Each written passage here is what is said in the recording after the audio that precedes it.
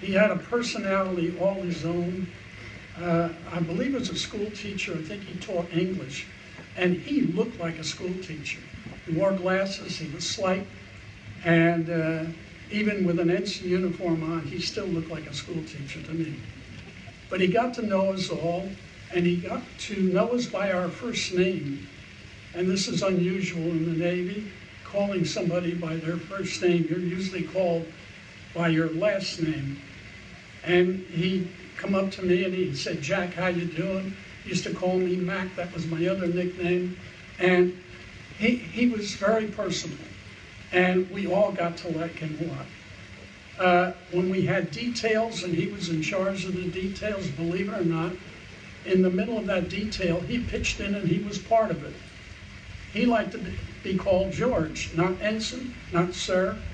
And he was just one of the regular guys on the ship, and we appreciated that. He showed no airs whatsoever. That's his background. Now, we had a ship, we talked last year about our ship on D-Day, and to give you a little background, we were there at D-Day at Omaha Beach. We were on the very first wave. We saw a lot of death all day. All around us was death. And that's all we saw right into the evening of that day. And our crew stayed together. It was a great crew. We looked out for each other that day and many days after that. It was a small crew of 65 enlisted men and 3 officers. But we really looked out for each other and cared for each other. We got through that day without anybody being wounded. It was a miracle in itself how we got through it. And I told you last year, we spent 33 days there. And there could be a story each day. I'm going to tell you a story about one of those days. We were supposed to be there 2 weeks and then sail back to England if everything went right. Well, we were on our 13th day. We had 1 day to wait to go back to England. We had done what we had to do during that period of time. We had fired our guns and air raids at night. We had done what we had to do. The crew reacted great. The crew still got along tremendously. On the 13th day, we were in very close to the beach, and we hit a magnetic mine. Magnetic mine has magnets on it. It's attracted to steel hull of a ship. It came up against the rear of our ship, the stern, and blew it was a tremendous explosion. I know I got knocked down when we hit it. There was a tremendous explosion, and immediately the rear of our ship started to take water. We were in very close to the beach, and the stern of our ship, our engine room immediately flooded. We lost our engines. We had no power. We lost our electricity. We had no electricity. All that was back there. Our galley was flooded. All our food supplies went with it in salt water. So we were there close to the beach, had water in the front of us. Fortunately, we had watertight compartments for the crew's quarters. The officers' quarters were also flooded. Now, we figured we're in close, they're going to probably take us off our ship when the tide goes out. Because when the tide went out, we were high and dry there on the beach. They wouldn't allow us off the ship because the area they would have to send us still had landmines, and they couldn't put us up in that area. It was too dangerous. So we had to stay aboard. We had no food, no electricity, no engines. We had nothing to eat for the rest of that day, and the next morning when the tide was out, an Army truck pulled up alongside the ship, and we hoisted up K-rations. That was our food. We had K-rations. They hoisted up also 5-gallon cans of fresh water. We had fresh water to drink only. They sent up canteens to put the water in. So that was it. We had K-rations and drinking water. No other water. This went on for 3 days, living that way. We'd have an air raid at night. We couldn't fire our guns. We couldn't go up topside, because if we did, we were a sitting duck there on the beach for any plane. So They kept us down below decks. We heard all the ammunition going off above us, the anti-aircraft fire, and a lot of shrapnel fell on our deck from those rounds bursting up there. After 3 days, our morale was at a low ebb.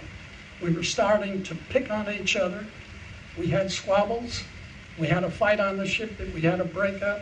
We were all bitter about everything, why they wouldn't let us off the ship, and we had to stay aboard. And the crew went from a good crew to an ornery crew. We were really going from bad to worse each day. Finally, George Seaton, that ensign, he noticed what was going on, and an idea went across his mind. He told our skipper, our captain of our ship, what he thought maybe could be done.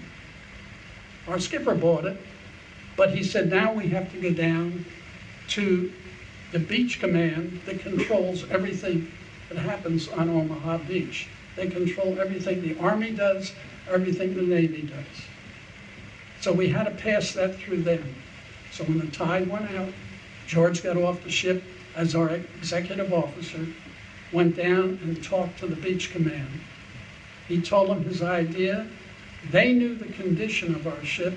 They knew we had to stay aboard. They didn't know that our morale was at a low ebb and that we were having mental problems. I was certainly one of those that was griping like crazy. And he came, for some reason, after he told them about our problems, they bought his idea. He came back and told our skipper. We immediately had a meeting up on the gun deck with the entire crew. We had 65 enlisted men and 3 officers aboard.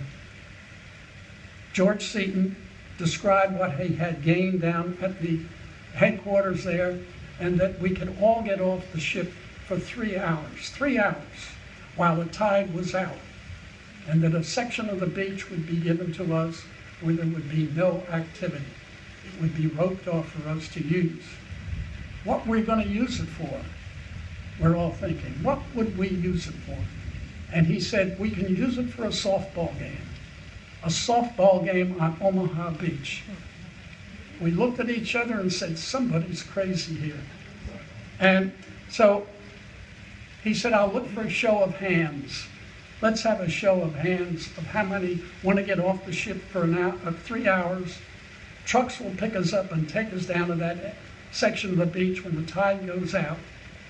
And all of you can get off that want to. One ensign, Ensign Mullis, will stay aboard, and anybody else who wants to stay aboard with him. He's volunteered to stay aboard. He looked for the show of hands, and out of 65, slowly, 55 hands went up. So we got 55 volunteers out of 65. He said, all right, we're going to have that softball game. You don't have to play. You can watch it, but you've got to stay in that area. There'll be no roaming around down there. There's going to be shore patrol down there. They will make sure you stay in place. So when the tide went out, the trucks arrived. We threw the equipment, the softball equipment, over the side of the ship in bags. The guys went down on cargo net ladders, got on the beach, got in the trucks. They drove us down to that area where we're going to have this game. George Seaton brought 5 K-ration boxes with him. He knew myself and Frank Pagola had played high school baseball, and he said, you 2 guys put the bases where they belong and let's make a diamond and we'll start the game. I'll try and get volunteers to play the game. So he talked to the crew on the beach there. We put the bases down and we put home plate towards the water, but not near the water. So if anybody hit the ball, they wouldn't be hitting it into the English Channel. There, we started the game. It was the sloppiest game you've ever wanted to play. There were more errors, mistakes, misjudged fly balls, bad throws. But all of a sudden, I heard laughter. I heard laughter. I heard joking around. And the crew was getting back to normal. Even the guys watching the game. They were starting to needle us and give us the business. We were having a great time. Army trucks stopped by. They got out of their trucks. 2 Army guys joined in the game. We were having fun and we were laughing. 3 hours we did that.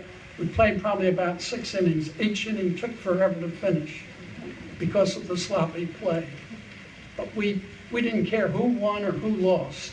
We played ball, we had fun, everybody changed. And the trucks came back, picked us up after 3 hours, took us back to the ship. When we got aboard the ship, you could see the entire crew change. It went back to like it used to be. We joked around, we kidded each other, we gave each other the business, we had fun. Even the 10 that stayed aboard joined in. George Seaton that day, for the crew of that ship, brought us back to earth and brought us back to normal. It was one of the greatest things I've ever seen any man do for a group of people. On my 5 fingers of the 5 greatest people I've ever met in my life, he's there. George Seaton, that school teacher from Oklahoma, who didn't look like an ensign and who didn't like to be called an ensign. He saved our crew, and he sure was our hero. We talked about him a great deal after that, and he was just a fantastic human being. I told that story to a few people, about 3 people, about 6 years ago. And after I told it, they said to me, how could you play a ball game on a beach where hundreds of men died 2 weeks before? I thought for a minute, and I said, my answer to them was this: you know, I think every one of those men who died on that beach would have wanted us to play that ball game. They knew what our crew went through on D-Day, what we had done since. I think they were for us to play that ball game. They said no more. That's my story about George Seaton, the school teacher, the ensign who didn't like to be called an ensign, who was a fantastic human being. Thank you.